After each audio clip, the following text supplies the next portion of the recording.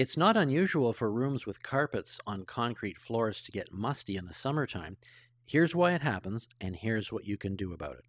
As warm, humid air makes its way through the carpet and the underpad, eventually it comes in contact with concrete that may be cool enough to cause moisture to condense out of the air. This is especially common in basements during the summer and is the leading cause of musty basement smells.